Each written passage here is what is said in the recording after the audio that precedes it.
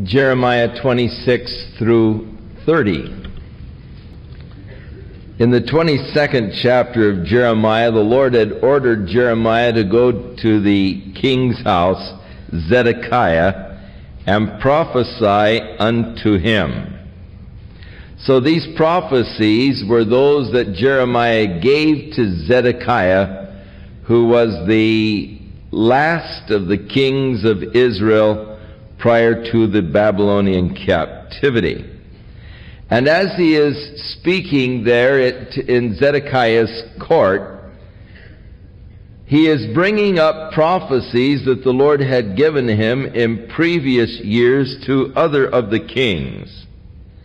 And so as we get into chapter 26, as he is giving this message in the court of King Zedekiah, he tells him that in the beginning of the reign of Jehoiakim, the son of Josiah, the king of Judah, that the word of the Lord came to him, saying, Thus saith the Lord, Stand in the court of the Lord's house, and speak unto all the cities of Judah, which come to worship in the Lord's house, all of the words that I command thee to speak unto them, and diminish not a word.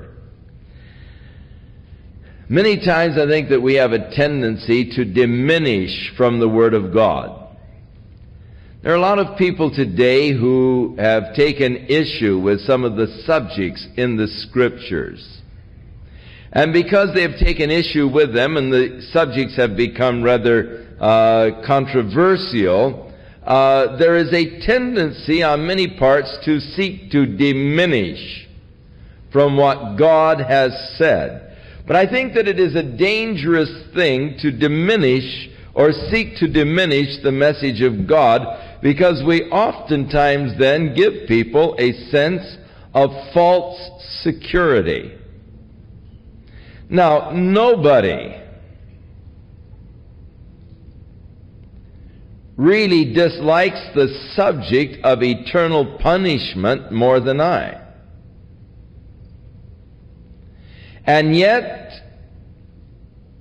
it would be absolutely derelict of me to diminish from what the Lord has said in the Word concerning the fate of the sinners. To give them a false hope, a false comfort. And so God is saying to Jeremiah, now look, you say everything that I tell you to say, and don't soft pedal it, Jeremiah. Don't diminish from the Word. Now, there are two things we are really told not to do. We're not to add to it, nor are we to take away from it. When God gave His law to Moses, He gave the warning, now be careful that you don't add to it or that you don't take away from the words of this book. And of course, when the final book of Revelation was written, and God was sealing up His revelation, He said, Any man who adds to the words of this book, to him shall be added the curses that are in the book. And if any man shall take away from the words of this book, his name shall be taken out of the book of life. So that is how firm God is in His desire that we speak His word plainly as He has declared it, not seeking to add to it, not seeking to take away or to diminish from it. And so the Lord is warning Jeremiah, now look, don't diminish a word. If so be they will hearken and turn every man from his evil way, that I may repent me of the evil which I purpose to do unto them, because of the evil of their doings. Now, God is saying, lay it on them. Don't diminish it.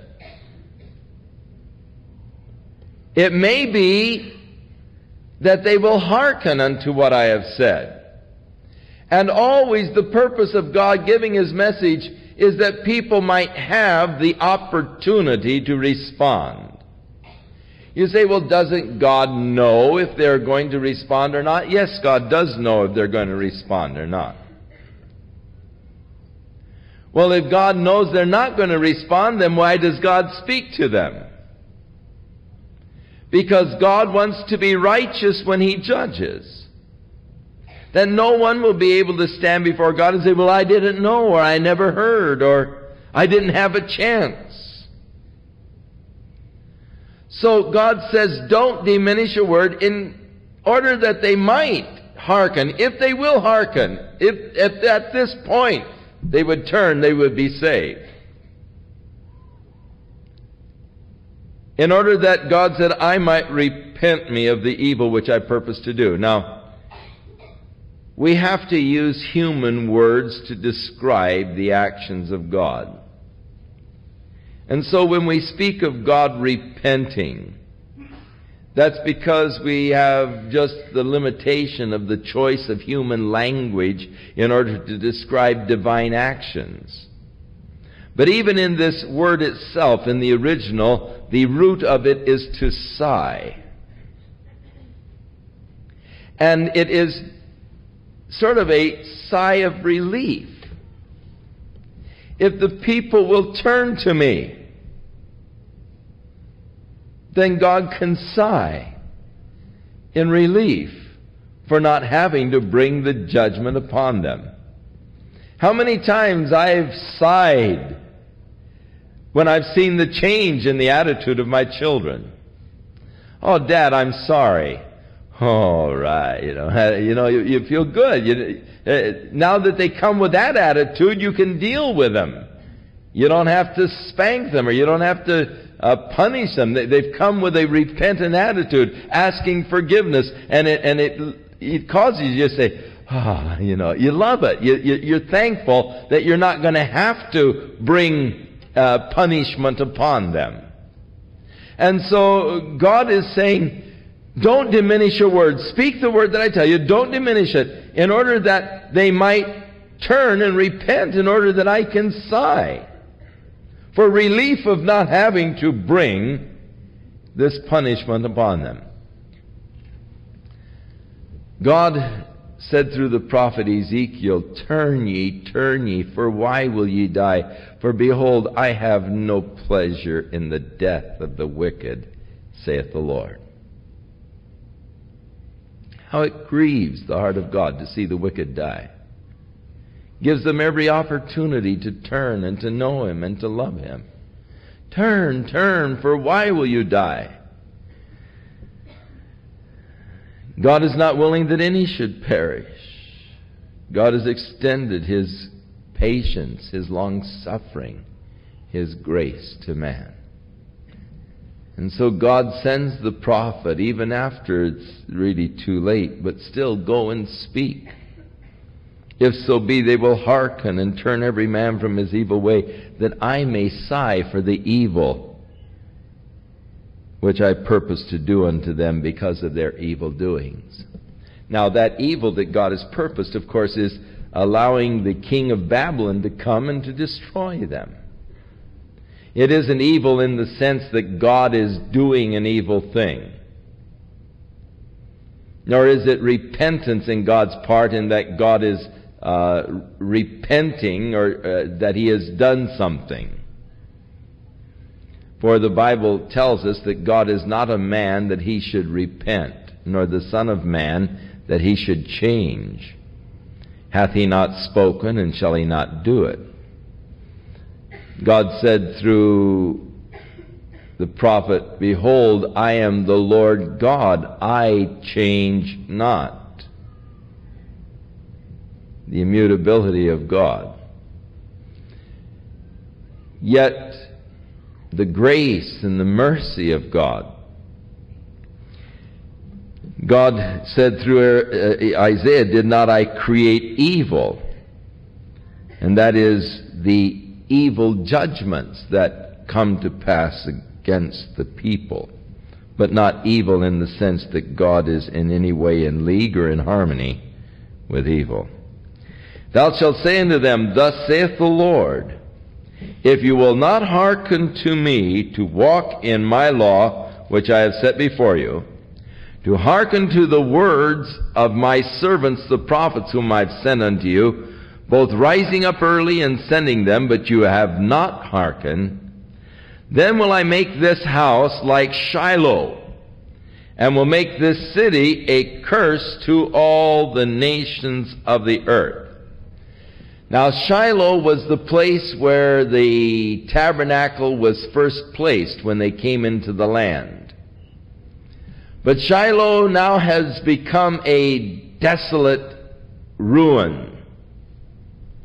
And Jeremiah the prophet is saying, if you don't hearken to God, He's going to make this place, the temple here, just a desolate ruin like Shiloh is. Well, the priest got very upset with Jeremiah at this point, because he's talking now about their temple. And he's saying that the curse of God is going to be upon it, and it's going to be made a desolate area. And so the priest and the prophets and all of the people heard Jeremiah speaking these words in the house of the Lord. Now it came to pass, when Jeremiah had made an end of his speaking, that the Lord had commanded him to speak unto the people, that the priests and the prophets and all of the people took him, saying, Thou shalt surely die. So the people, following now the inspiration and the leading of the priest and the prophets, grabbed Jeremiah and were determined to put him to death, because he dared to speak against the house of God, declaring that the temple was going to be destroyed. And they said, Why have you prophesied in the name of the Lord, saying, This house shall be like Shiloh, and this city shall be desolate without an inhabitant? So he's accused of speaking against the temple and against the city, as he pronounces the judgments that God is going to bring upon them.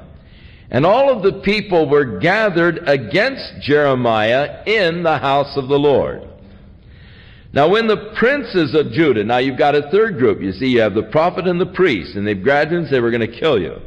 And the people joining with the prophet and the priest. Yes, let's kill him. He's spoken against the temple, and he's spoken against the city. So the princes of Judah heard these things, and they came up from the king's house. They heard that there's a tumult going on down there in the temple. They grabbed Jeremiah. Come. And these princes come rushing from the king's palace to the house of the Lord. And they sat down in the entry of the new gate of the Lord's house. Then spake the priests and the prophets to the princes and to all the people, saying, This man is worthy to die, for he hath prophesied against this city, as you have heard with your own ears. Then Jeremiah spake unto the princes and to all the people, saying, and he's ignoring now the prophet and priest, but he turns to the princes and the people. He said, The Lord sent me to prophesy against this house and against this city all of the words that you have heard. Therefore now amend your ways and your doings, and obey the voice of the Lord your God. And the Lord will repent him, or sigh of the evil that he hath pronounced against you. As for me, behold, I'm in your hands. Do with me what it seems right to do. You know, God sent me to say these things. Now turn from your ways, your wickedness, in order that God might not have to bring this judgment on you. But I'm here as a messenger of God. God has sent me with this message. Now, I'm in your hands. Do what you want. You want to kill me? Go ahead, you know. Your business. But know this. For certain, that if you put me to death, you will surely bring innocent blood upon yourselves and upon this city and upon the inhabitants thereof. For of a truth the Lord hath sent me unto you to speak all these words in your ears. Then said the princes and all the people unto the priests and to the prophets, This man is not worthy to die, for he hath spoken to us in the name of Jehovah our God. Now notice how fickle the people are. They're ready to put him to death with the prophets and the priests, because he has spoken against this house and against this city. There is that Latin phrase, the vocus populus is the vocus of Deus, or whatever, Deus. The voice of the people is the voice of God. That's not true. The crowd many times makes terrible mistakes. And here the people are siding with the prophets and the priests. Let's put him to death. The princes come down. The people say with the princes, hey, no, he shouldn't be put to death. He's spoken in the name of God.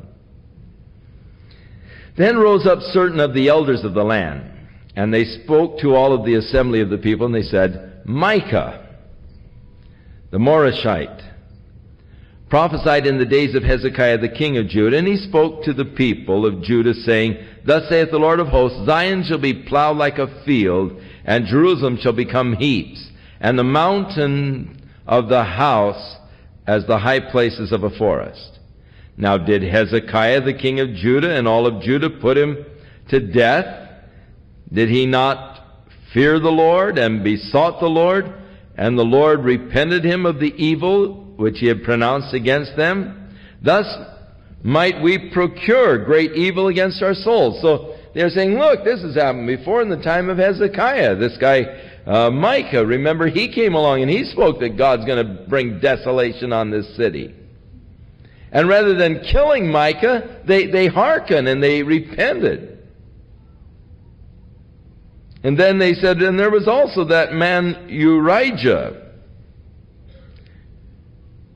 from Kirjath-jearim, who prophesied against this city and against the land according to the words of Jeremiah. You remember Urijah did the same thing.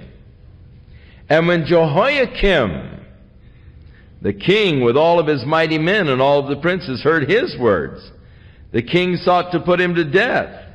But when Urijah heard it, he was afraid, and he fled and went to Egypt. And Jehoiakim the king sent into Egypt some men, Elnathan, and certain men that were with him, and they got him out of Egypt and brought him to Jehoiakim the king, who slew him with a sword and cast his dead body into the graves of the common people. Nevertheless, the hand of Ahikam, the son of Shaphan, was with Jeremiah, that they should not give him into the hand of the people to put him to death. So some of the older men said, hey, this has happened before, and Hezekiah didn't put him to death. They said, yeah, but it happened before, and Jehoiakim did put him to death, So there was this division. But the prince, Ahikam, sort of prevailed, and Jeremiah was spared death from the hands of the false prophets, the priests, and the people. Now, Jeremiah goes on to declare that in the beginning, he's speaking this to the king Zedekiah, in the beginning of the reign of Jehoiakim, the son of Josiah, the king of Judah, came this word unto Jeremiah from the Lord, saying, Thus saith the Lord to me, Make thee bonds and yokes, and put them on thy neck. So Jeremiah made this wooden yoke, and he put it over his neck, a yoke like they put over an ox. And it was a sign of servitude. And so he put this yoke over his neck and walked around every place he went. Here he had this old yoke over his neck. And people say, what in the world have you got on your neck there? What is that yoke? What are you wearing that thing for? He said, so is the Lord going to bring Israel into bondage because of their iniquities. God's going to lead us into captivity because of our sin. And so it was something that sparked a question in the minds of the people, but gave to Jeremiah the opportunity to share with them the word of the Lord. Now he said, so he made a bunch of these little yokes, one that he put on his own neck, but others that he sent to the various kings that surrounded Judah. Now at this particular time, They were preparing to rebel against Babylon. And they were planning a confederacy that they might get Edom and Moab and the king of Tyre and Sidon, that they might all join together against Babylon in hopes of breaking the yoke of Babylon from them. And so God says, now make a little yoke for each of these kings and send it to them with a message. Thus saith the Lord of hosts, the God of Israel, I have made the earth, the man and the beast that are upon the ground, by my great power and by my outstretched arm. And I've given it unto whom it seemed right unto me. Now God is here declaring His sovereignty, really, over His creation. I've created the earth, I've created man. I've created kingdoms, and I've set upon the kingdoms those whom I will, those who seem good to me. Now, it is interesting that at this point, the Babylonian kingdom had arisen to world dominance. It was the world dominating empire. And Nebuchadnezzar, who God had placed upon the throne of Babylon,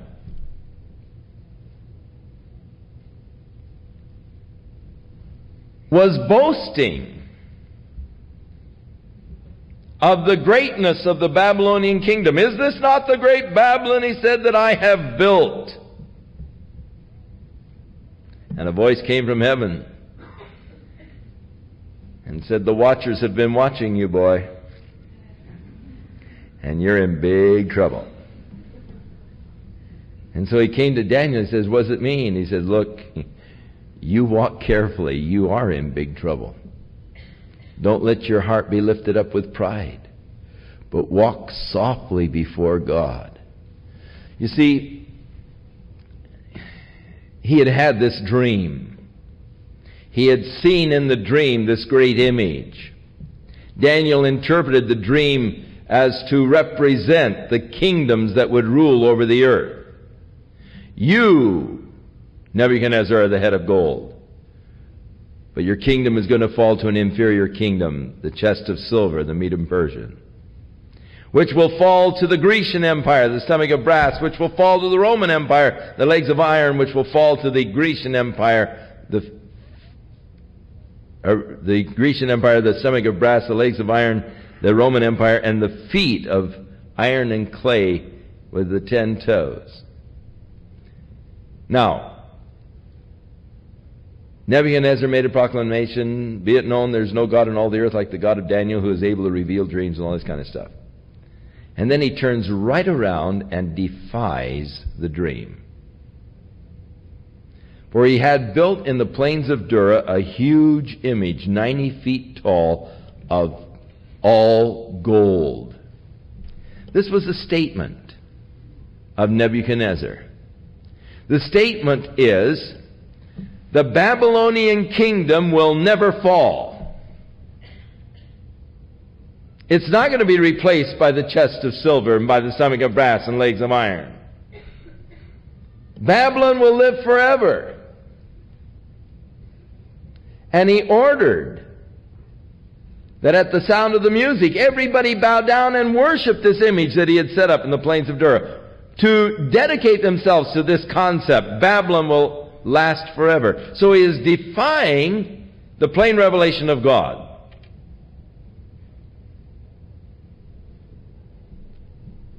And so you know the story of the 3 Hebrew children who refused to bow and were cast in the burning fiery furnace without any harm.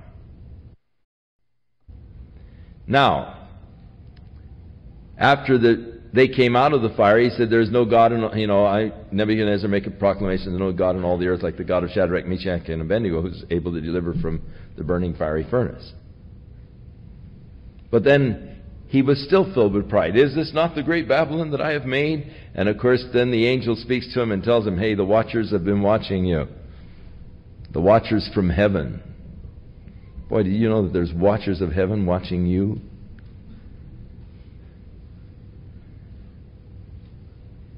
And so he was in great fear, and for a year he walked carefully. He was very careful. But after a year he was walking through his gardens and looking at these beautiful hanging gardens, one of the 7 wonders of the ancient world. Is this not the great Babylon that I have built? And the voice said, that's it. You've had it. Pow, you know. Something snapped. He went insane. He began to go out in the fields and eat grass with the oxen. He lived like a wild man. His hair grew like feathers and his nails like claws. And he had a period of insanity for 7 seasons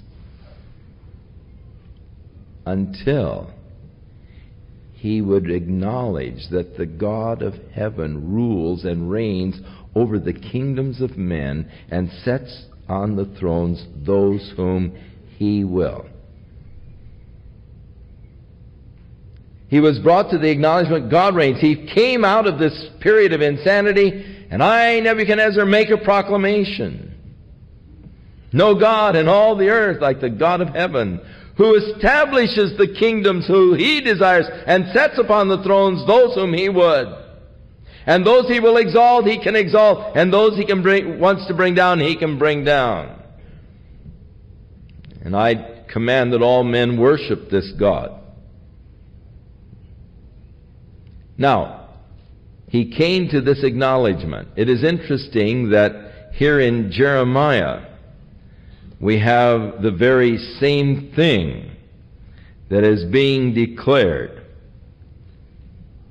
That God gives in authority those whom he would. He raises up the powers that he would.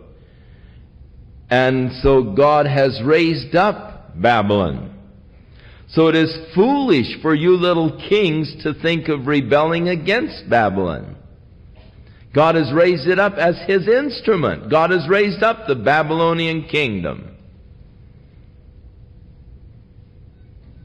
And now God says, I have given all of these lands into the hand of Nebuchadnezzar, the king of Babylon, my servant. I've done it. God is the one that raised up Nebuchadnezzar. God is the one that set him on the throne. Nebuchadnezzar came to realize this in time. But here we find the same acknowledgement in the book of Jeremiah before the experience that Nebuchadnezzar had recorded in the book of Daniel. Nebuchadnezzar, my servant, and the beasts of the field have I given also to serve him. And all nations shall serve him, and his son, and his son's son. Interesting. He goes down to his grandson, and his grandson was Belshazzar. And it was during the time of Belshazzar's reign that the kingdom of Babylon fell to the Medo-Persian Empire. So God carried it. His son Nebuchadnezzar took over after him, and then his grandson Belshazzar, and during his reign, Babylon fell. So I give it to him, and to his son, and to his son's son. And here God accurately predicts really the time of the Babylonian fall. Until the very time of his land come, and then many nations and great kings shall serve themselves of him. So a multiplicity of nations, the Medes and the Persians, will join together and destroy him. And so here's interesting prophecy long before the actual fact took place. And it shall come to pass that the nation and kingdom which will not serve the same Nebuchadnezzar, the king of Babylon, and that will not put their neck under the yoke of the king of Babylon, That nation will I punish, saith the Lord, with the sword and with famine, with the pestilence, until I have consumed them by his hand. So if you seek to rebel, then you'll be destroyed. God said, I'm the one that has set this fellow up. I'm the one that's given him the kingdom. I'm the one that's given him your kingdoms. And if you fight against it, you're only going to be destroyed. And that is so true. Fighting against the will or the work of God only destroys you. Therefore, hearken not to your prophets, nor to your diviners, nor to your dreamers, nor to your enchanters, nor to your sorcerers, which speak unto you, saying, you will not serve the king of Babylon. Don't listen to these men. For they prophesy a lie unto you, to remove you far from your land, that I should drive you out, and that you should perish. But the nations that bring their neck under the yoke of the king of Babylon, and serve him, those will I let remain still in their own land, saith the Lord, and they shall till it and dwell therein. Now if you'll just submit, then you won't be carried off captive. You'll be able to remain right in your land. You won't be destroyed, but you can stay right where you are and farm your own ground and all. All you'll have to do is pay tribute to him, but I've given all of you to serve him now. And so it was. Because Judah sought to fight against him, Judah was destroyed and carried away Babylon. Whereas these other kings who hearkened to the voice of Jeremiah, in submitting to Babylon, were able to remain in their own lands and till their own territory. So he said, Jeremiah speaking, so I spoke also to Zedekiah the king of Judah, according to all of these words, saying, bring your necks under the yoke of the king of Babylon, and serve him and his people, and live. Just surrender. Don't try to fight, don't rebel, just surrender to him and live. For why will ye die, you and your people, by the sword and by famine and by pestilence, as the Lord has spoken against the nation that will not serve the king of Babylon? Therefore hearken not unto the words of the prophets that speak unto you, saying, you will not serve the king of Babylon, for they are prophesying a lie unto you. Now, we will be coming to Habakkuk a while later down the road, another prophet. Habakkuk was prophesying in about this same period as was Jeremiah. And Habakkuk begins his little book by praying unto the Lord, and he says, oh Lord, please don't show me anything else. I can't take it. God, this whole system is going down the tubes, and you're not doing anything about it.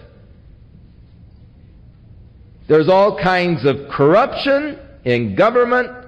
There are all kinds of bribery, and evil men are reigning, and God, things are getting worse. And please, I would just rather not even have an insight into what's going on. Because I can't take it anymore, Lord, to see all of these things happening and you're not doing anything about it. And God said to Habakkuk, Habakkuk, I am doing something about it. But if I told you what I was doing, you wouldn't believe me. Habakkuk said, well, try me, Lord. And the Lord said, I am preparing the king of Babylon, and he is going to come with his bands, and he's going to take this land captive. God, you can't do that. We're evil, sure, I recognize that, but man, they're even worse than we are. Now, why would you use a nation that is worse than we are to punish us? God said, I told you you wouldn't believe it. But Habakkuk's problem was the method that God was going to use to bring judgment, by using another nation that was even more evil than they were. But God used them as his instrument of judgment. You say, well, that doesn't sound quite right, that God would use a more evil nation. For instance, would God use Russia to bring judgment upon the United States? Quite possibly. He would be following a pattern that he has used in times past.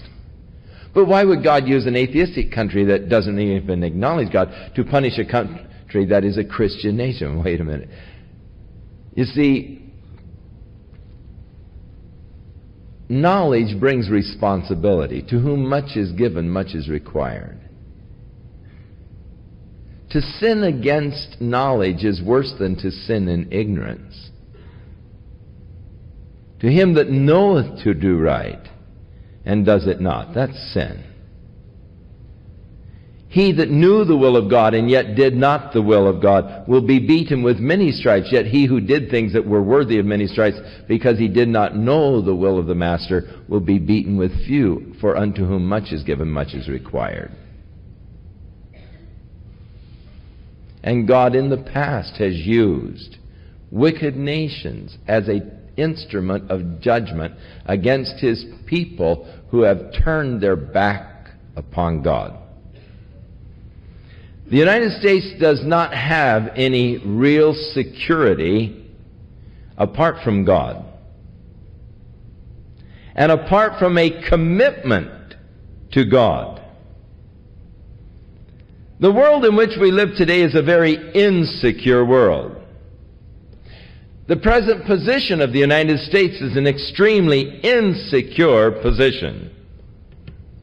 General Lewis Walt, four-star Marine general, wrote a book, The 11th Hour, that was published last year, in which he warns of the tremendous peril that the United States presently faces as the result of Russia's tremendous military strength.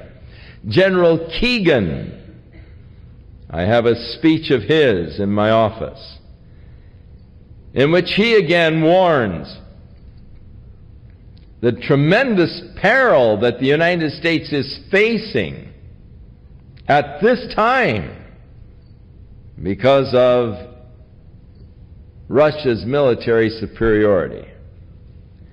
General Rogers, the Supreme Allied Commander in Europe, in a Reader's Digest article last December, warns of the great peril that we are facing at the present time, again pointing out the military weakness of the United States in ratio to Russia. And each of these generals, Walt, Keegan, Rogers, have pointed to the year 1982 as the crisis year in the history of America. Henry Kissinger has been saying the same thing, that we are facing a tremendous crisis. The Pentagon this week asked for $1.5 trillion over the next 5 years for military budgets in order that we might begin to close the gap of the disparity that exists between Russia's power and ours. These men are worried. These men are concerned. General Lewis Walt, in the preface of his book, The 11th Hour, said, he said, I've always had one unbreakable rule, and that is I've never sent the Marines into battle until I first of all told them the truth as I knew it. And he said, that's what I want to do in this book. And he says, the truth is this: you and your family are facing the greatest peril at this time than any other time in the history of the United States. For whether you live or die is right now being determined by the leaders of the Kremlin. And if they should choose tomorrow that you and your family should die, there's nothing we can do to stop them. And he goes on in the book and warns of the peril that faces the United States at this time. You say, well, yeah, but God, that isn't fair.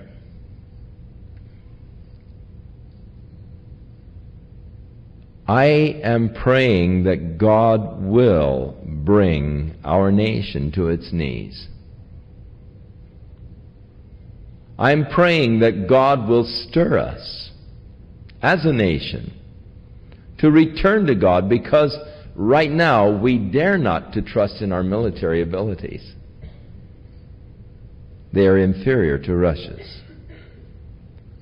We must put our hope and our trust in God if we're going to survive. That is the only hope the United States right now has.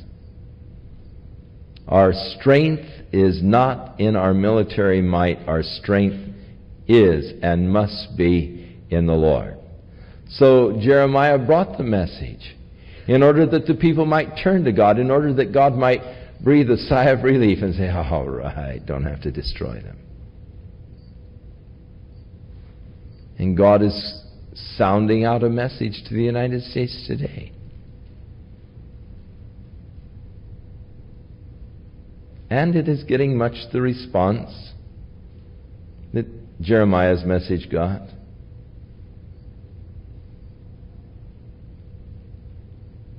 The political cartoonists are having great fun with it. The Daily Pilot today, junky thing.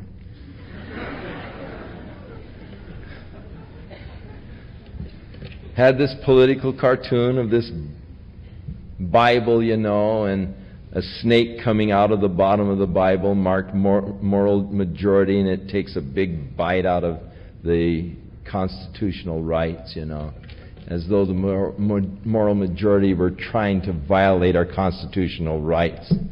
You know, it's just hogwash. But the thing that upsets me is that there are people stupid enough to believe that.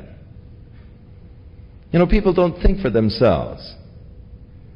And there are people stupid enough to think that the moral majority is a threat to our constitutional rights. And they're trying to say, oh, you know, trying to make America a theocracy. No, we're only trying to make America a decent place for our children to grow up and our grandchildren to grow up. I would like my little granddaughter to be able to walk down the street without the fear of her being assaulted and raped and molested. I would like to see some moral decency and moral purity again in this nation.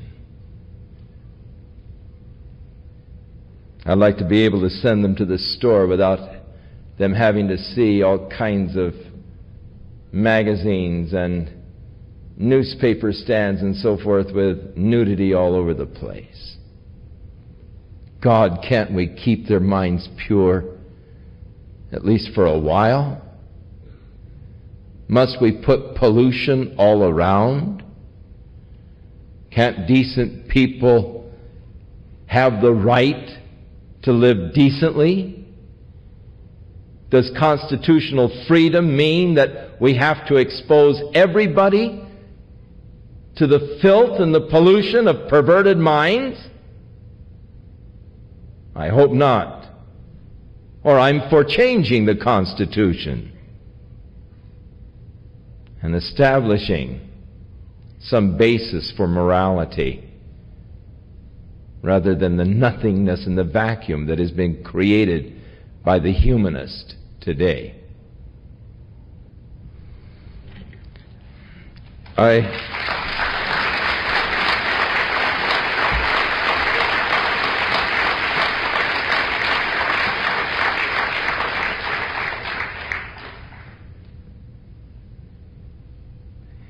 Jeremiah was warning the nation Israel. Conditions existed then in Israel that can exist today in the United States, and there is such a parallel here. Israel was known as God's nation, the people of God, but they had turned from God. They were filled with immorality. The priests and the prophets were false shepherds, and they were leading the people astray. They were bringing the messages of comfort, and they were ridiculing the prophets of God who were warning the people of the judgment that was to come. And they were saying, oh, they're just a bunch of doomsday prophets, and making light and fun of the issues.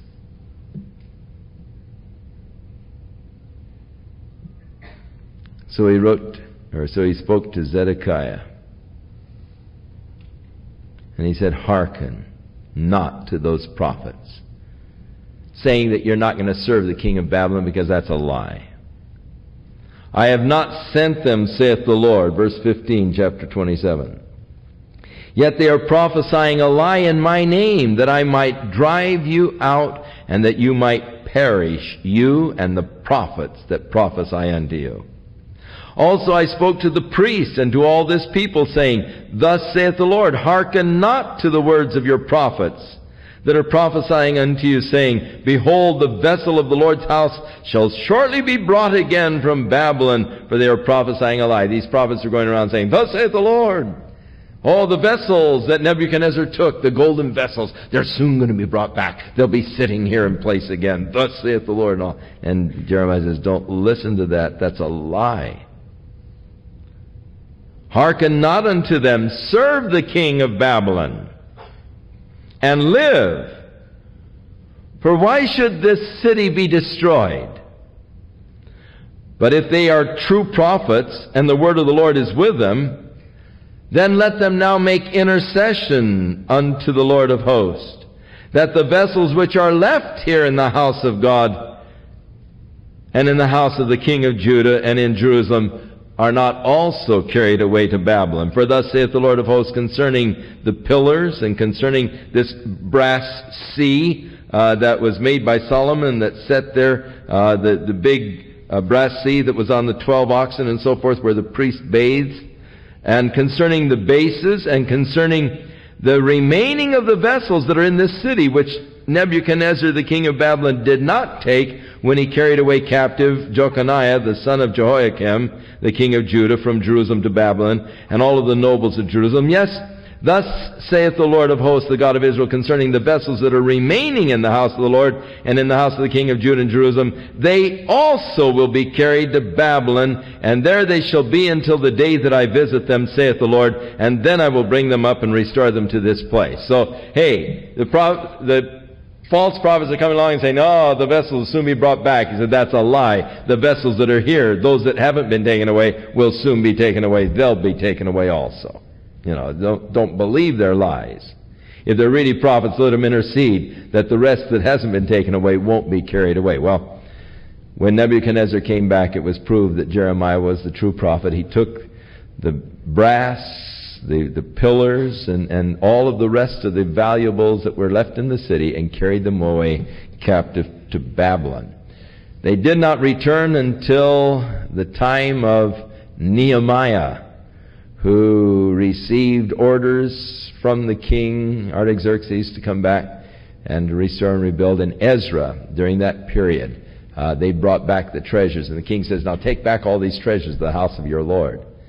And Ezra was embarrassed because, man, he had so much gold and silver and precious metals that he was fearful, because the area between there and Jerusalem was full of bandits and everything else. And we've got all this treasure.